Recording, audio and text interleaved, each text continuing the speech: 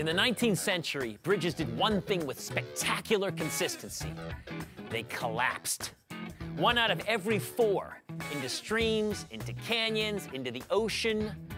A lot of people in Brooklyn and New York were just waiting for Roebling's steel monster to plunge into the drink too. And on one fateful day, sooner than anyone expected, it seemed like they were going to be proven right. The gloom and doom predictions sound pretty silly today, considering the bridge has been a rock-solid fixture of New York for 130 years.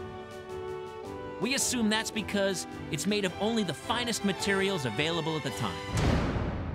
Sorry, untrue. The unsettling fact is that the Brooklyn Bridge's massive cables contain 221 tons of defective steel wire. The responsible party is a slick Brooklyn businessman named J. Lloyd Hague, who wins the contract to make the bridge's steel. Just a slippery sort of character, but charming enough to really persuade people that he was going to do a good job on manufacturing the wire at a good price. But Hague is out to get rich by cutting corners. The steel wire he produces is too brittle and breaks easily. But he's cooked up a way to fool Washington Roebling's team.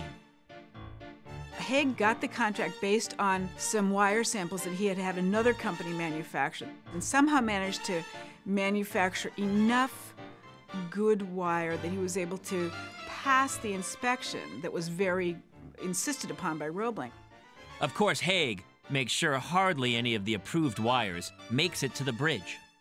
Hague worked out a way to have the wagon full of inspected wire take a detour on the way to the bridge, move into another warehouse, be quickly unloaded and reloaded with defective wire, which he would then take to the bridge. The good wire was taken back to be re-inspected on the next wagon load.